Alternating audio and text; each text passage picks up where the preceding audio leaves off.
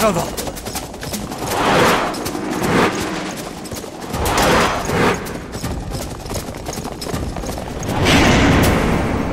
在下天津安平镖局于建平，路过宝地，不曾拜会各位好汉，多有得罪，失礼失礼。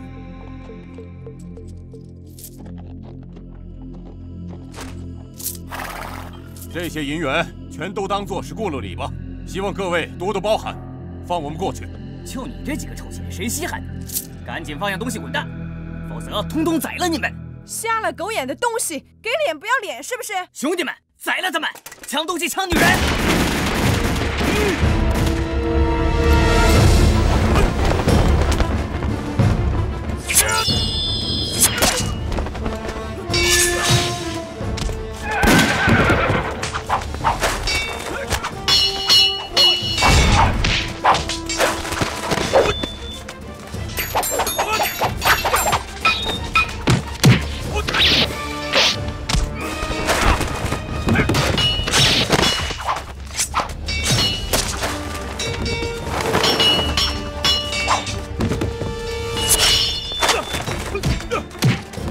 没事吧？没事。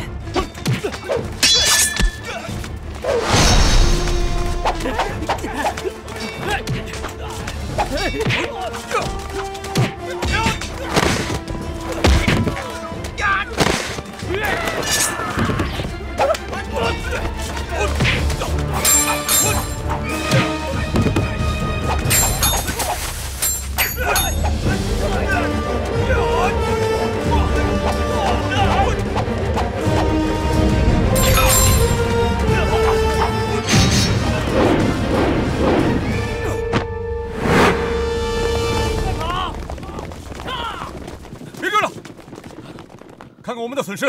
是。出发。这。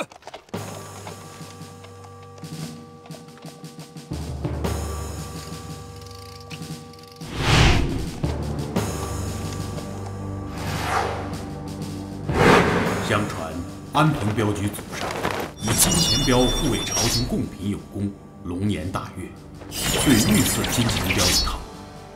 12金钱镖是根据12种不同的古钱币制成，每种镖的外形和功能都有所不同。金钱镖便于携带，威力巨大。其中最厉害的一式，便是瑜伽一脉单传，传内不传外，传男不传女，只有掌门可以练习的回旋镖。回旋镖能够准确地击中目标，回到手。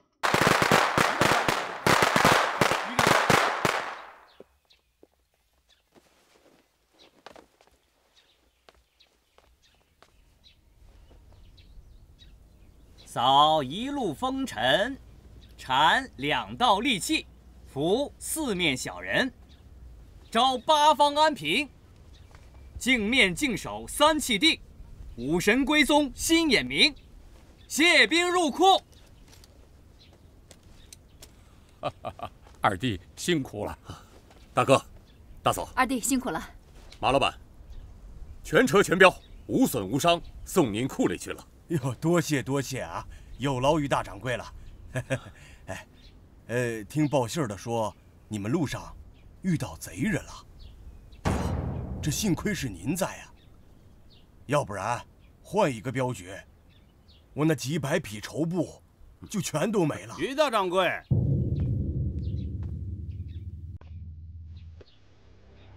于老板，陆掌柜，最近还好？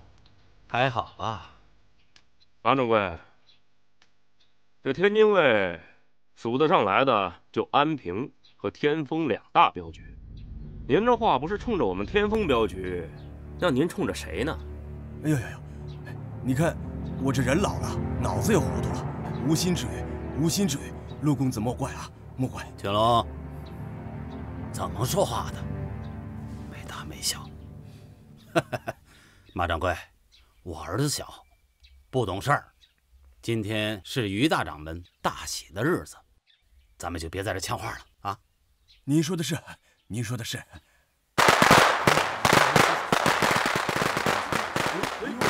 三爷，三爷，三爷，三爷，三爷，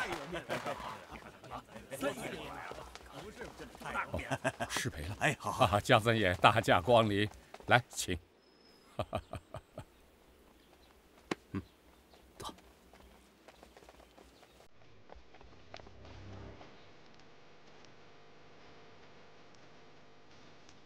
江三爷请。来，请入座。三爷，有失远迎啊。爹，这于建平很有面子，连江三爷都来捧他的场。三爷，我有事先失陪了。大哥，你招呼一下。你去吧。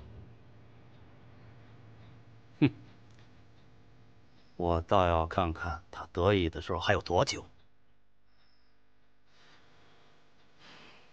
哎，年青啊，你娘呢？她不是在房里吗？我刚从房里出来，这仪式就要开始了。哦，仪式就快开始了，那我去喊她吧。快去快回。哎，二弟，别着急，我陪延青一起去找。去吧。师傅，吉时已到。好，让大家准备一下。好嘞。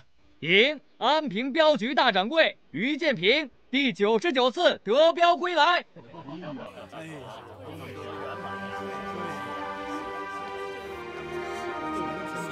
各位，大家安静一下。仪式开始。感谢各位的捧场。我们安平镖局至今已创立177年，按照祖训，护镖是不能过百的。今天，我谢谢江湖上的朋友们赏脸，我于建平已经保全第99趟镖。今天是我于建平金盆洗手的日子，安平镖局往后的事情，就都交给后辈人去做吧。哎，我说爹，于承恩那不学无术的样儿，我还比不上他。仪式开始。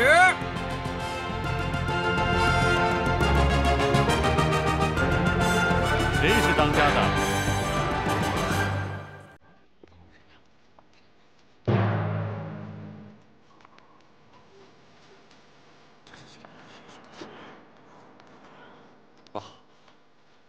在下于建平，请问您是？我是柳兆宏，总统府侍卫队长。现在我怀疑有要犯藏在安平镖局。要犯？你不必知道，你只要配合我们搜查就行了。这位官爷，我安平镖局虽然干的是刀头舔血的好，乾隆，但是上下是时候演场好戏了。向来遵纪守法，从不为非作歹。只有我们抓歹人，绝不会藏歹，是吗？再说了，您又有什么证据搜我们镖局啊？承认。柳队长秉公执法啊！这安平镖局都100多年的历史了，竟然也做这些见不得人的事儿。以前呢，我就是听说，今天我终于眼见为实了。陆青龙，你说什么呢？啊，我是说啊，以前我就是听说，今天我终于眼见为实了。你再说一遍！住口！乾隆，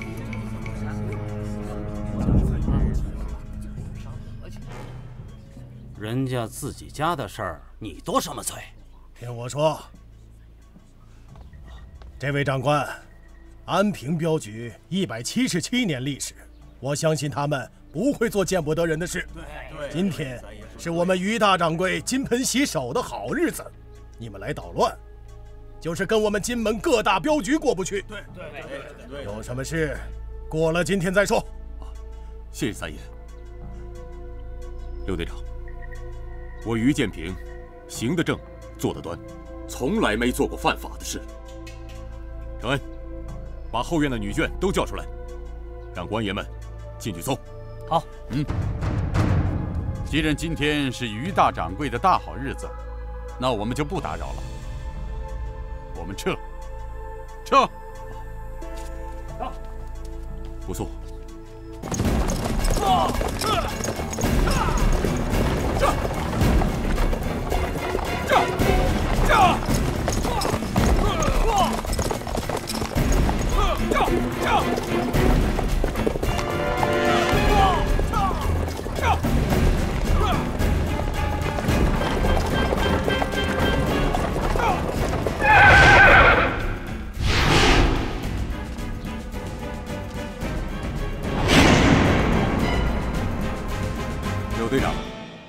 这是来追我们？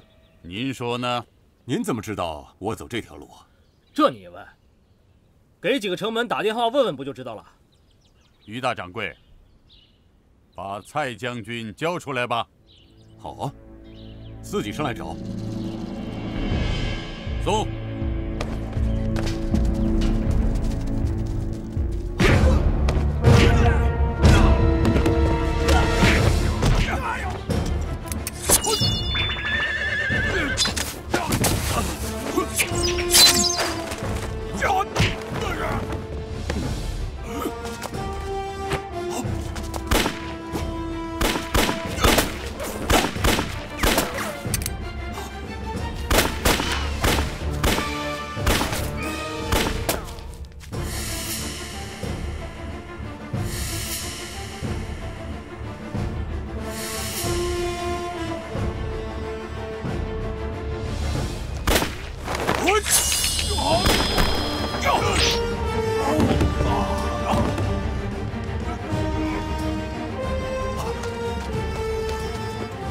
师叔，师叔，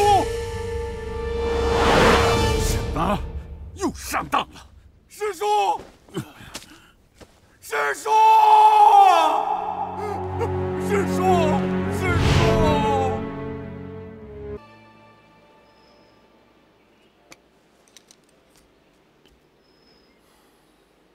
乔茂，起镖。好嘛，嘿，师傅。 这连个仪式都没有，这就起镖了？别那么多废话。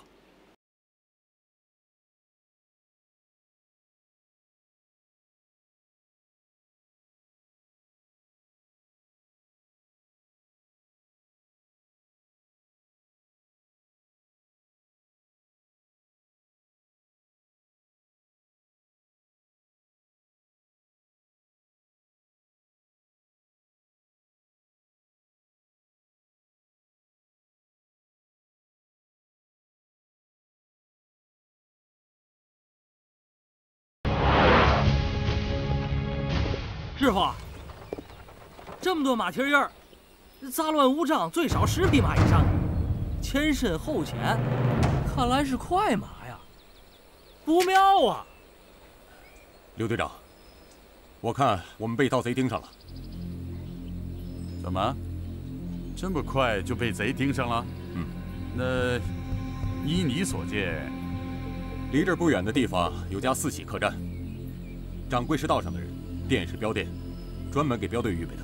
到了那里，我们就比较安全了。那就依你所说，快走吧。走。师傅，你看4喜客栈，我看有些不对劲儿。哪儿不对劲儿？现在快到吃饭的时间了，可是你看那烟囱。 一点烟都没有，就算一个客人没有，那伙计不也得生火做饭吗？言之有理。师傅，我去看看。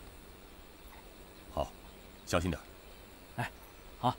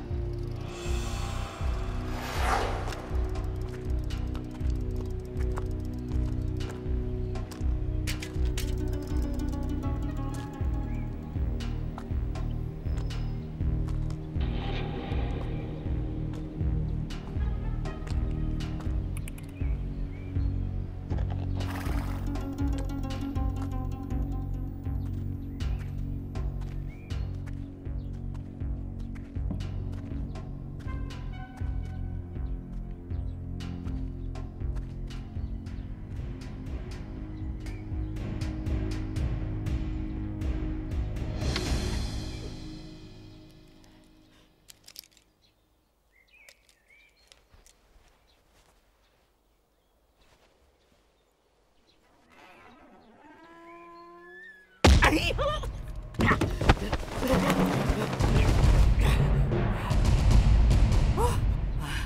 压掉了。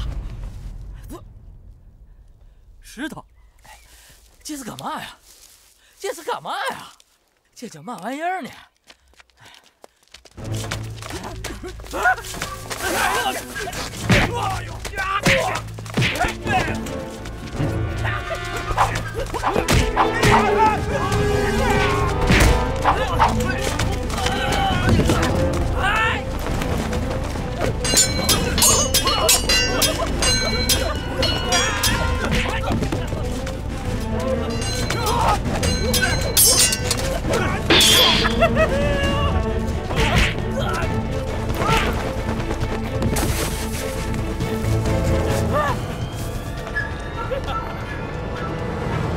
走你！也你妈不陪你们玩了！快去帮忙！是。到。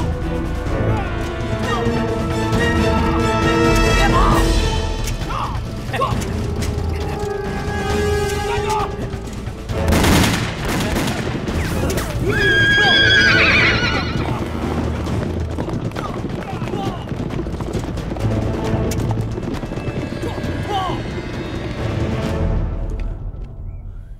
你说，他们到底是些什么人？我问你，你到底运的是什么货？这个，你不需要知道。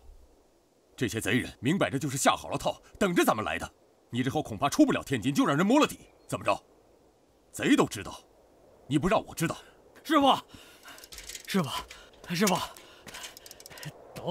都让我给打跑了。您说，直隶周边、山东附近，哪有人敢明抢我们安平镖局的货的？这事儿啊，一看就是外地人干的，要不然就是知道了箱子里装的是嘛宝贝，有预谋来的。刘队长，你不说这镖物是什么，这趟镖我保不了。于大掌柜，不知道是什么货，这镖就没法走了。你可别忘了，你镖局上下几十口人，可还在局子里关着呢。你一直都在威胁我。我说刘队长，咱说白了啊，咱是一条线上的蚂蚱，一根糖墩上的俩红果，谁也离不开谁。说白了，是不是有道是啊，一根灯捻两条绳互相拧着。哎，我说，你这箱子里到底装的是嘛呀？你这不……你给我闭嘴！于大掌柜，我让你看看我装的是什么。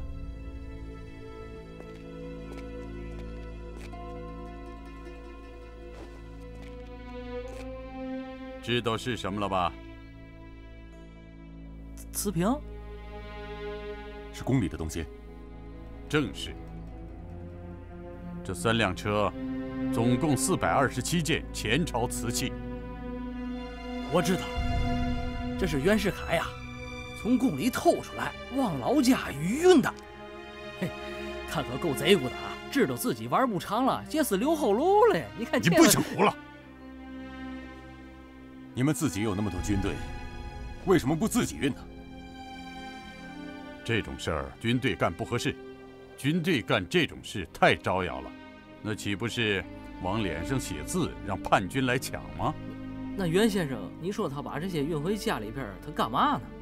我实话跟你说了吧，这一件瓷器值10万银元，这几百件瓷器值多少钱？你自己算算。这么些钱，能换多少枪支弹药？我就不用告诉你了吧？你也不用跟我说了，说了我也算不清楚。于大掌柜，镖物你已经知道是什么东西了，这下一步怎么走，就看你的了。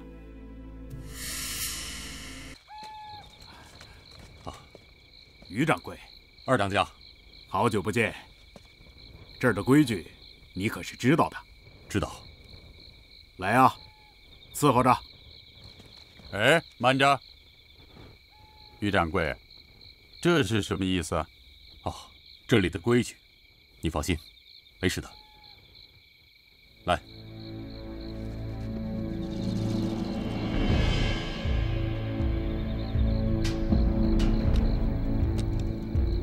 各位，咱们走吧。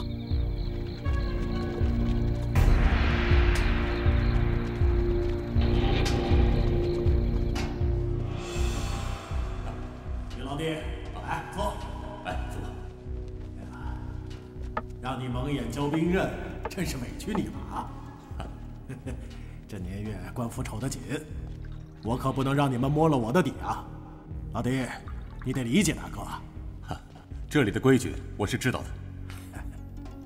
小猫，哎，那位就是镖主吧？见过大当家的。是我兄弟带来的，都是朋友。来，请坐。来，干一个。好，来，干了。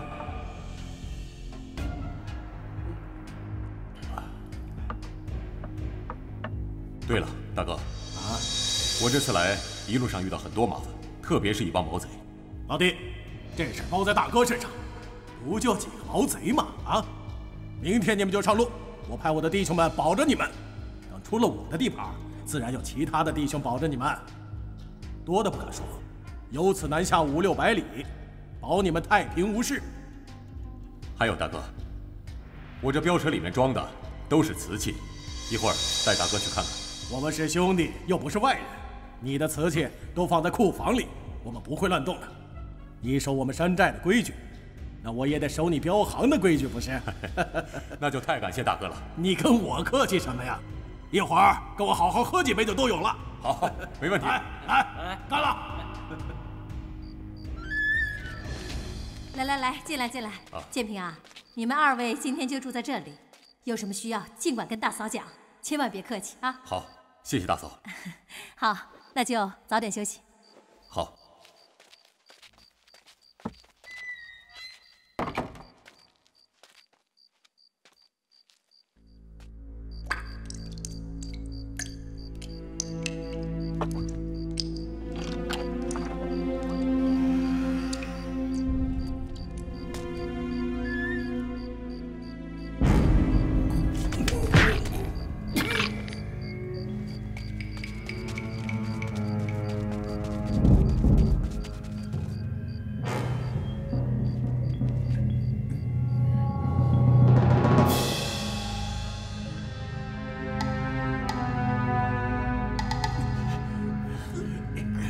你哪来的这么多兵？这就是我运的镖。你以为我装的都是瓷器？大哥，我们上当了，原来一开始就是个圈套。哼，我早掌握你们跟叛军有联络，这次多亏于大掌柜相助，才挖出了你们这帮匪窝，除掉了你们，京城就安定了。回去我给他立头功。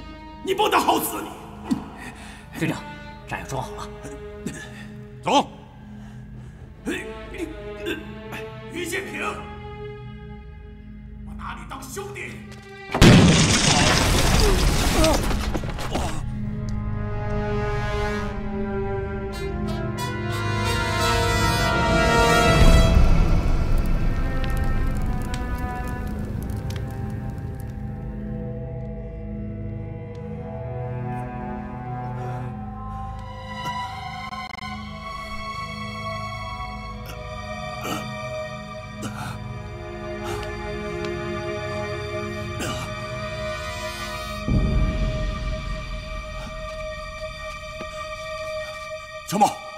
乔茂，快醒醒！快醒醒，乔茂！大当家！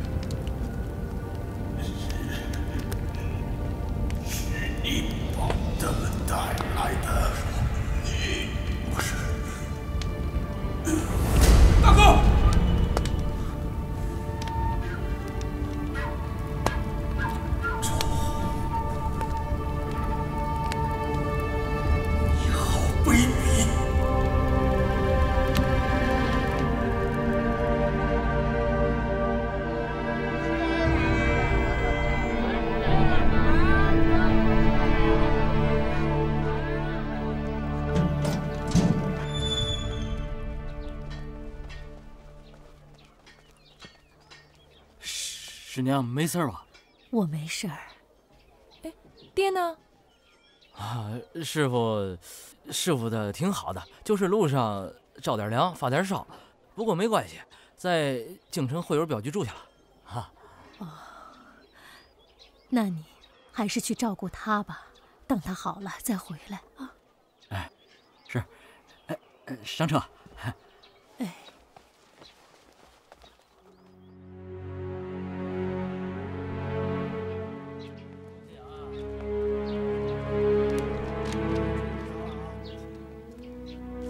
来，快点，往哪儿啊？来，好，快，来，放好了，来，快点。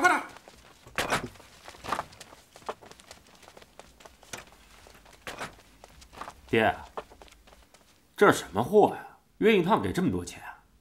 日本人的货，日本人的货都值钱呐。哦，合着你也不知道装的是什么，是吧？我当然知道了。强啊啊，以后不该问的就别问。得嘞。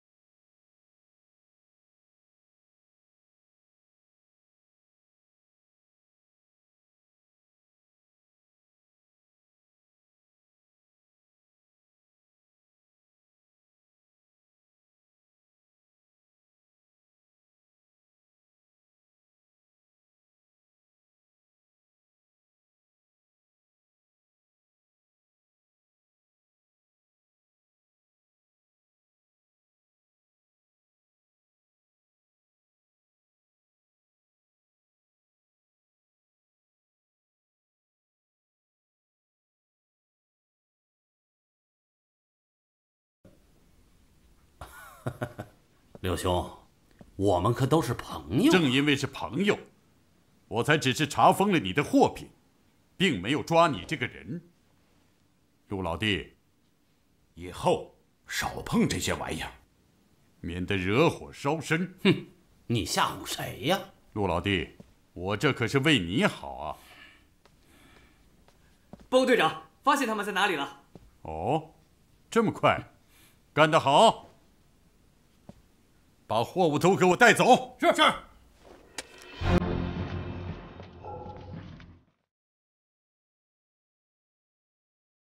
爹，就这么让你们查封了？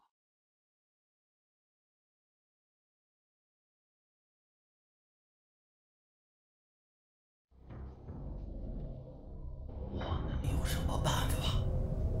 多给我留了一个心眼儿，我把一半的货物放在东仓库里边了。陆爷，不好了，东仓库被查封了。什么？东仓库被查封了。好你个柳兆红，我把你当成朋友，你把我当成傻子。这批货我们不要了，给日本人赔款。啊，爹，你不会就这么算了吧？哼，算了，这岂是？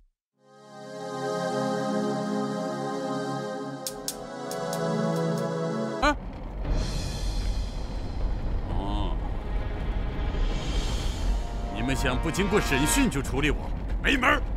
我要回去，我要回去，我要见总统！你们没权处置我，我要回去！不要吵，再吵我毙了你！别动！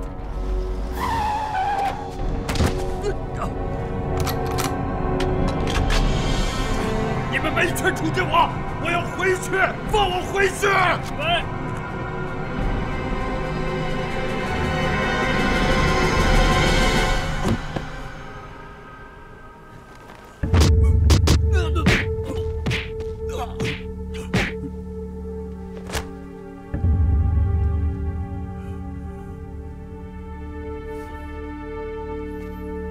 建平，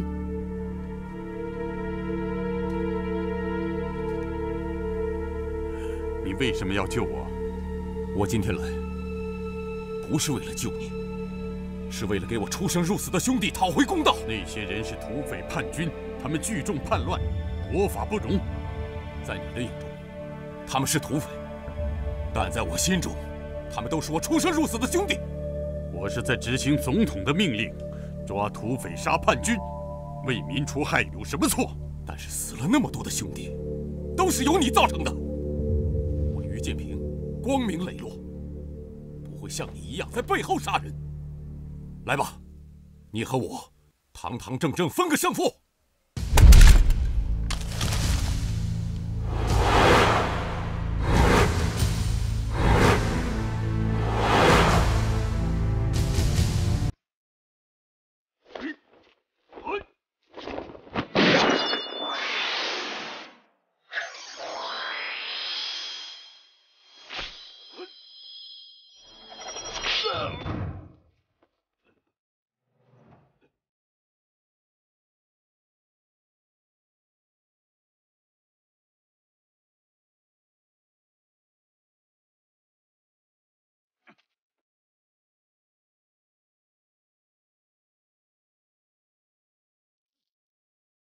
我于建平和你不一样，我不会随便杀人。我今天把你留在这里，让你自生自灭。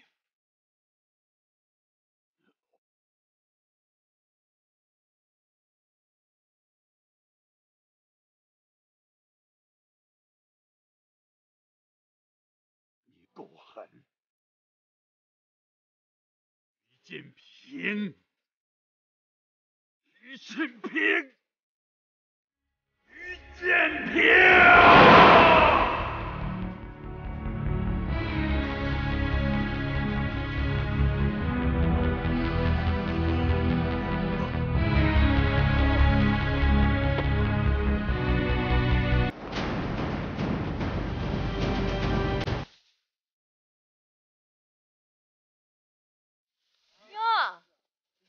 真快呀！哎，我说你都多大了，挨了打还回家找爹妈？啊？言情闺女，他的眼是你打的？是，我打的。为什么？不为什么，看他不顺眼。我看你不顺眼怎么办？那你也来打我呀！我奉陪到底。没家教的东西，你爹是怎么养你的？爹，他八成就不是亲生的。没准他娘跟谁私通生的呢？你再说一遍，说谁没家教？哎，我说你们这些人怎么那么没有礼貌？也不打声招呼就到别人家，还拿着棍子干嘛？包饺子？尤其是你，瞧你长得膀大腰圆的，胡子还挺有型，你怎么长个老娘们心眼呢？跟个女孩斗嘛呀？有嘛话不能好好说，好好说呀！看着没有，看着没有啊？就凭他这么保护这个小丫头片子，没准就是你跟你师娘私通生的。你再说一遍，我没听清。我说，你跟你师娘私通生的他。哎，你瞧瞧我这暴脾气啊！我多子都没杀人了，我兄弟们，给我上！上！住手！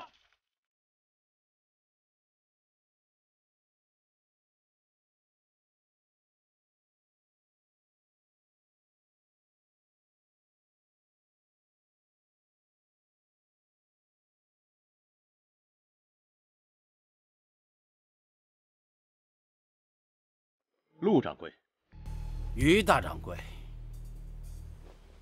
我安平镖局和你天风镖局一向是井水不犯河水，你今天带这么多人来这里，什么意思？就因为你女儿看我儿子不顺眼，就把他给打了。看到没有？这就是你家女儿于燕青的杰作。燕青。是不是你打的？是我打的，但那也是因为他先在黄会上示范。闭嘴！你打了就承认打了，别找什么借口。好，说得好。但不知贵镖局有什么规矩没有啊？有，杖责30大板。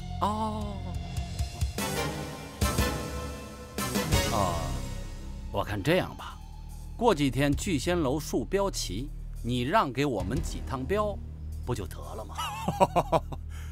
原来是抢生意啊！嘿，瞧你说的，你家大业大，少走几趟镖不碍事儿。再者说了，你不也省着打闺女了吗？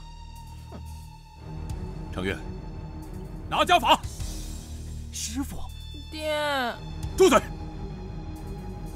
你在外面打架惹了事，还伤害了同行，以我们安平镖局的规矩，是一定要受到处罚的。即使你是我女儿，也不能例外。师傅，作为师兄，我管理不力，我愿意替师妹受罚。别说30杖，60杖我也愿意挨着，请师傅成全。大师兄，哎呀，师兄妹情深义重，的确感人。不过，冤有头，债有主。一向自认为公正无私的于大掌柜，不会找个人来顶罪吧？陆长风，你少在那边煽风点火，自己来就自己来。大师兄，你起开！延青，去啊！难道要让人天风镖局看咱们笑话吗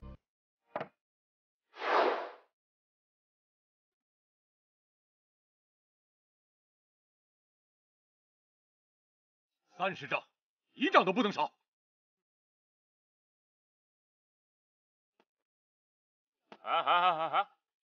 你们这个安平镖局的大师兄，手底下怎么这么松啊？我说那个程月啊，你这是在帮你师妹拍蚊子呢，还是在执行家法呀？陆小龙，我怼了你这张嘴！走开！师傅！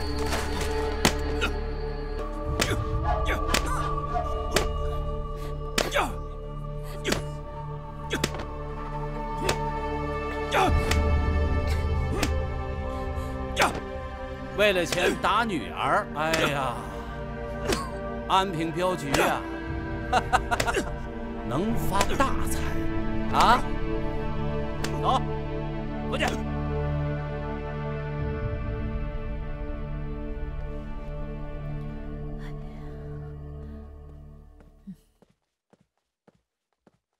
怎么样？没事吧？你可真狠心，打就打了，你还亲自动手。如果被程月那小子打的话，说不定会更严重啊，弄不好就打出内伤了。我下手可是有分寸的，没事吧？还没事，你看都打成什么样子了。娘，没事。哎呀，好了，给我躺着。千叮咛万嘱咐，让你千万别闯祸，你就是不听。延青啊，安平4辈人100年创业，才有了今天的声望和今天的江湖地位。如果爹不打你，会被别人说于建平被陆长风逼到下不了台，我们安平镖局就很难在天津立住脚了。你懂不懂啊？爹，我懂。延青，你5岁就练武了，15岁就跟我出去走镖。别家的闺女还在爹娘怀里撒娇，你却要跟我闯荡江湖，哎，偏偏要在刀尖上混饭吃。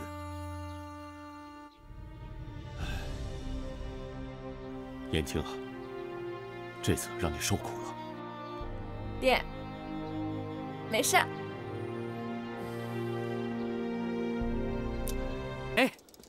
哎呀，这景儿也太美了啊！咱俩出来是为镖队探路的，光顾着看风景，回头遇到土匪你都不知道。去，说好了不能说土匪，说嘛来嘛。这个来太快了吧！怎么样？多少人？20几个人。啊，带家伙了没有？都带着兵刃，来者不善。来者不善，赶紧撤，找师傅去。走。师傅，哎呀，师傅，哎，师傅不好了！哎呀，师傅，前面来了老多人。什么人？带着家伙，一看就不是好人。快，拿这准备护镖。是。快点啊！快点啊！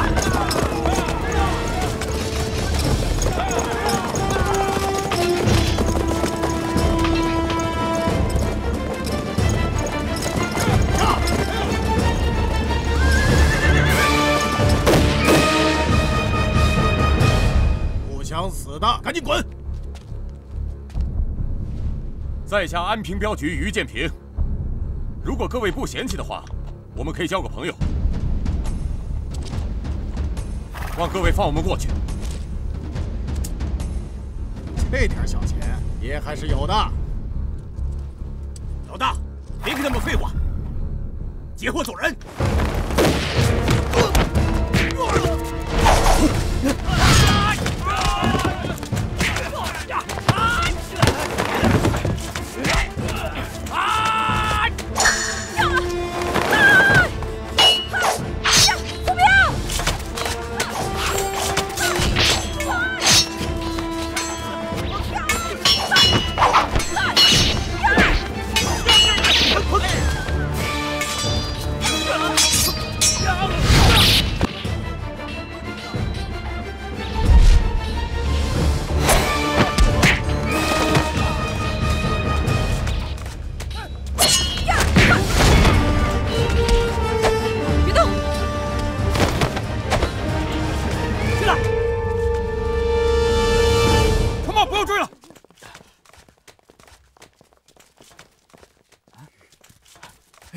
出血了，起来！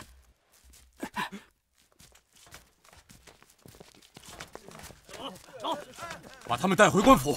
是，走，快点！杨兄弟，你没事吧？没事，不碍事的。那就好，我们出发。好，那走。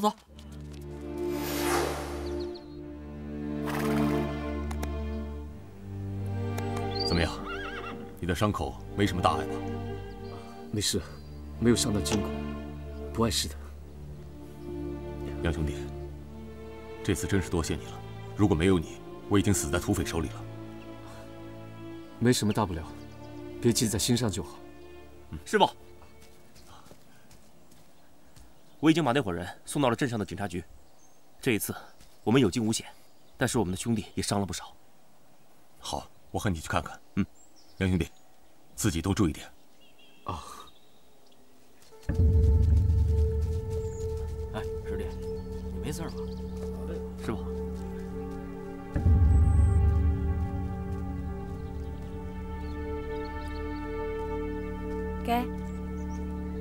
给你。啊，谢谢。哎，对了，上次不让你看镖，不好意思啊。废话真多。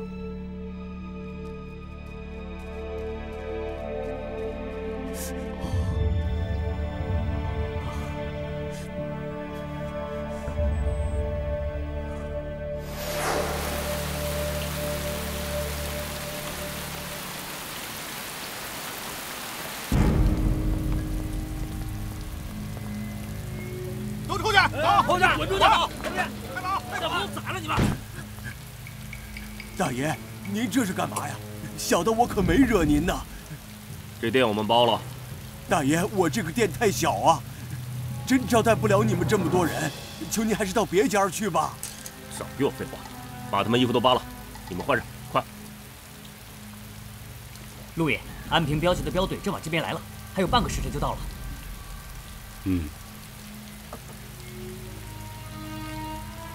爹，他们都快到了，这雨还下着呢。下雨好啊，老天爷都在帮咱们。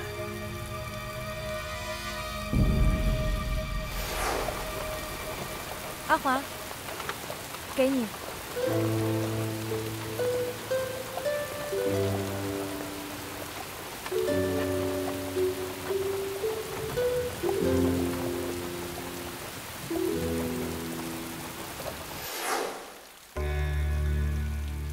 于建平，网我已经给你布置好了，就等你自投罗网了。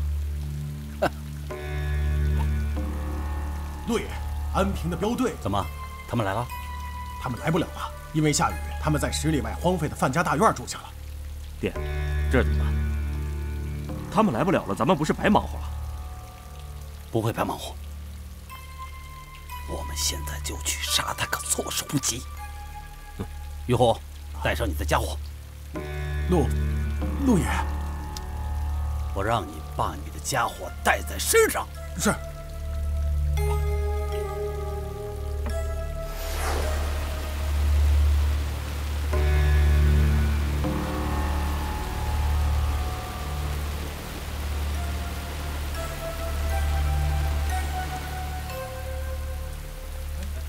大师兄好。好。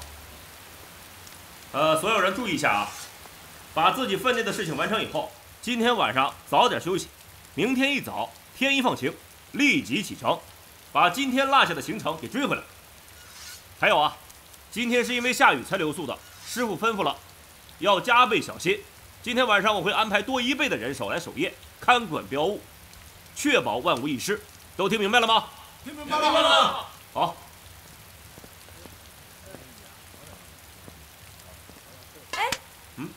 放下。怎么了？这是给杨华的。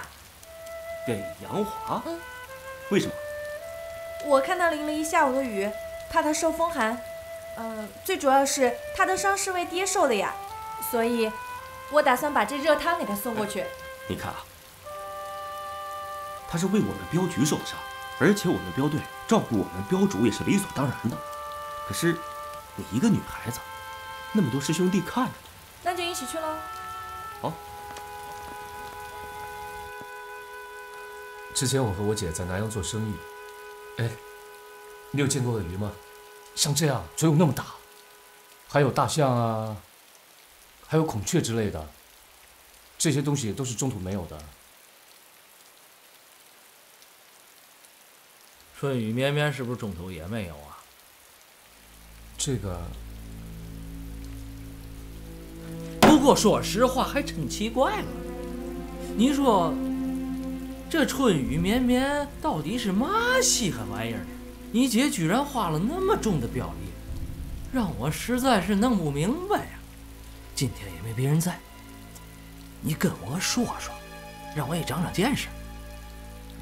怎么说我也是镖主嘛，按照规矩，这是我不能说的。有嘛不能说的呀？我说啊。什么鬼天气啊！你说这个雨要下到什么时候才能停？不，呀，干嘛你？干嘛？我打你！我告诉你，出来保镖，得靠天吃饭，千万不能说天的坏话。如果一旦说，就会有人来劫镖。什么年代了，真是的，还这么迷信。什么年代了？我跟你说，这是让我听见。我顶多拍你一下，如果让师傅听见，我告诉你，事儿就闹大了，没准把你赶出镖队。有这么严重吗？啊，好了，不说了，看报纸行了吧？行，看报纸行，嘴巴别。我不说。哎，这也太好了吧？嘛事儿？一惊一乍的。你看，蔡将军出兵了，这老百姓有好日子过了。我还以为是嘛事儿，这有嘛了不起的？我早就知道。哥，你知不知道？这报纸是今天出来的，你怎么知道的？我就不能先知先觉呀，我就不能隔墙有耳啊！哎，我说你门缝里看人，把人都看扁了吧？前一段时间我都见过蔡将军。哎呀，进来，大师兄，进来。哎呀，大师兄，年轻大美女，这里一切正常，人祸皆在。哎，你精神这么好，看来你的伤没什么大碍了。好多了。是啊，都能看报纸聊天了，应该没什么问题了。小孟啊，出来走镖，打起12分精神来。你当这是游山玩水呢，还聊天？镖主都在呢，要是出了什么事儿，你担得起吗？我担待不起。杨兄弟，你的伤要是没什么大碍的话，今天晚上和我们一起守夜。来，喝姜汤。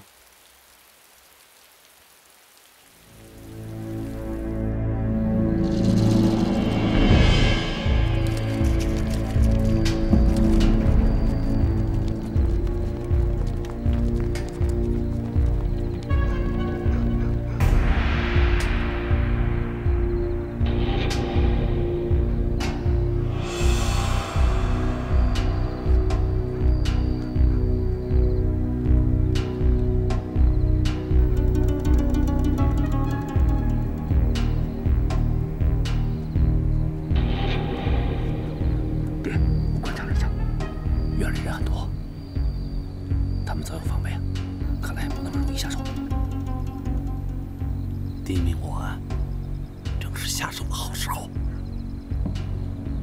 我看了一下，这宅子挺大，不知道他们会把标箱放在哪儿啊？这么贵重的东西，于建平绝对不会把它们放在后院里边。我想，他们一定把它放在仓库之类的地方。好，我带人给他们来个出其不意，解决爱钱无分，我就不信翻不到那标箱。不，你带一些人，一定要把于建平牵制住。我带人去把标箱抢过来。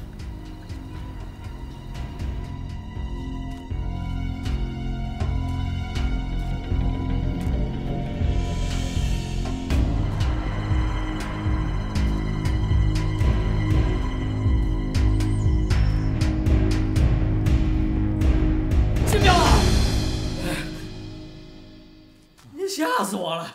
不吓你还以为你死了呢。怎么就那么困啊？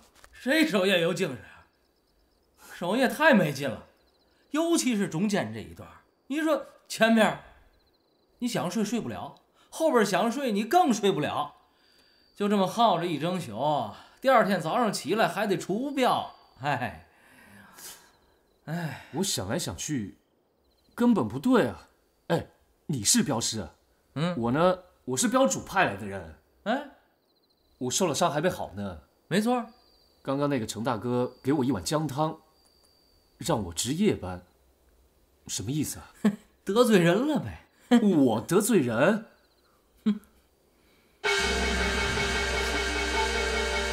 出什么事了？有人进来，提醒我们小心。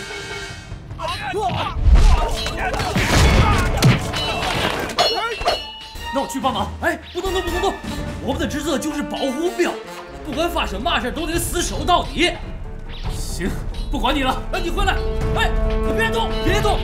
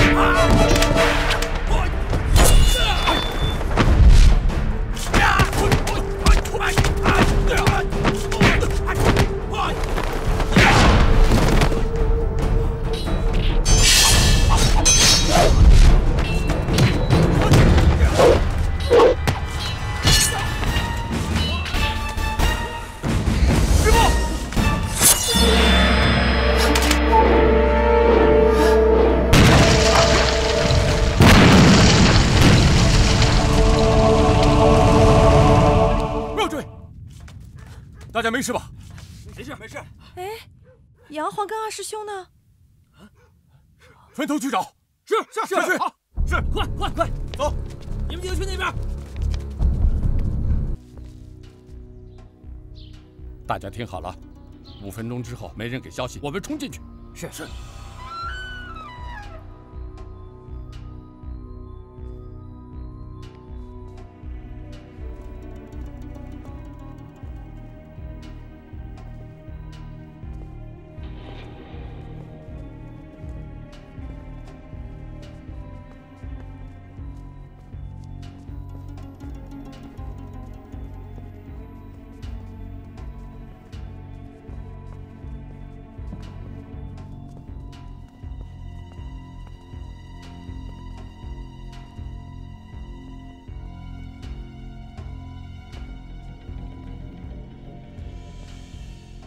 哟，于大掌柜，